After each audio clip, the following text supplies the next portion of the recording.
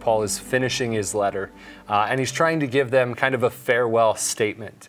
Remember, these are people that he had converted to the gospel. They are remaining faithful. These are those converts that he found on a mission that are still faithful in the church, that your heart just swells with pride for who they are. And so he's sitting there trying to give them another stay true, stay faithful. Here's a hoorah speech. Now, in the Greek, the word for strengthen is actually endounamotai.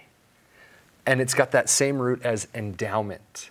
Wow. To endow, to give. And so think of how that may look differently when you read that and say, I can do all things through Christ, which endows me.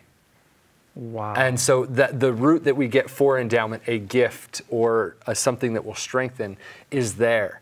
And so for Latter-day Saints, we can love that verse because it has direct ties to the ordinances we participate in the temple. And Paul's not necessarily referencing ordinances here. He's using a word that's familiar to him and saying, Christ endows you, he gives you power.